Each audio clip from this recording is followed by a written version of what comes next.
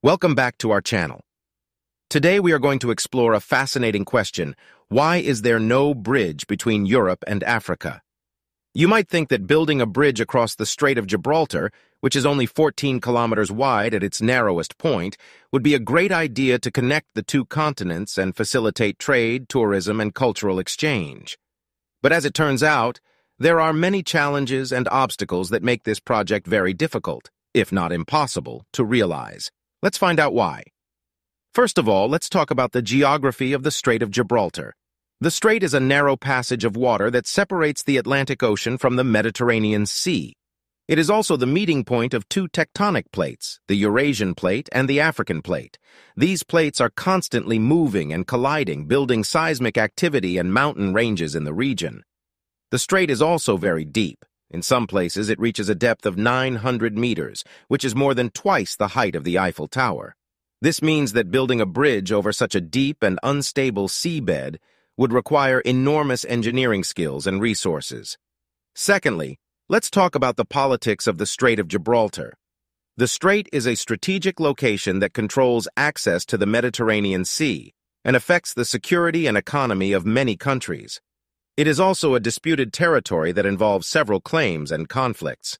For example, Spain and Britain have a long-standing dispute over Gibraltar, a British overseas territory that lies on the southern tip of Spain.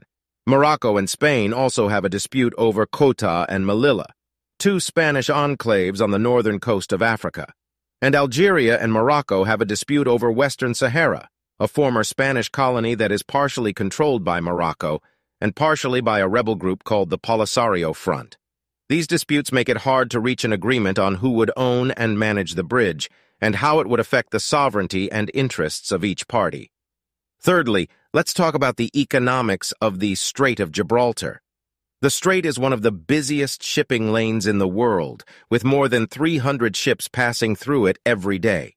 It is also an important route for oil and gas pipelines that connect Europe and Africa. Building a bridge across the strait would interfere with these maritime activities and build safety and environmental risks.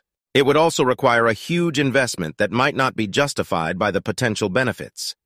According to some estimates, building a bridge across the strait would cost between 10 and 15 billion euros, while generating only 5 billion euros in annual revenue from tolls and tourism. Moreover, building a bridge would not necessarily improve the connectivity between Europe and Africa, since there are already existing ferry services and air links that are faster and cheaper than crossing by road or rail.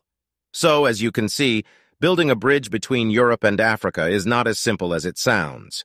It would involve overcoming many technical, political, and economic challenges that make it unlikely to happen anytime soon. However, this does not mean that there is no hope for connecting the two continents in other ways. In fact, there have been several proposals to build a tunnel under the Strait of Gibraltar instead of a bridge. A tunnel would avoid many of the problems associated with a bridge, such as interfering with shipping lanes, building seismic hazards, or affecting the landscape.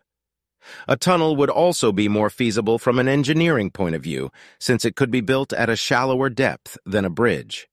The idea of building a tunnel under the Strait of Gibraltar has been around since 1930, when Spain first proposed it to France.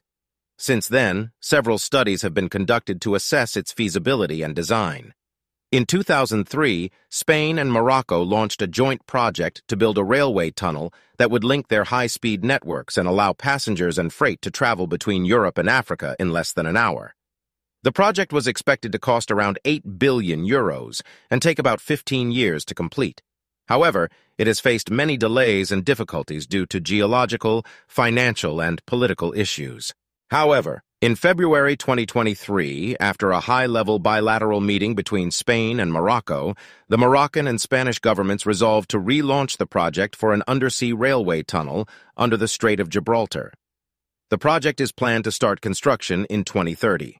In June 2023, the Spanish government announced a 2.3 million euros funding package for a joint Spanish-Moroccan design and planning committee for the tunnel. The tunnel would connect the southern end of Spain's national high-speed train network with the northern end of the recently constructed Al Borak high-speed line from Casablanca to Tangiers, the first high-speed rail line in Africa. What do you think about this topic? Do you think that building a bridge or a tunnel between Europe and Africa is a good idea or a bad idea? Why or why not? Let us know your thoughts in the comments section below. And if you liked this video, don't forget to hit that like button and also to subscribe to our channel.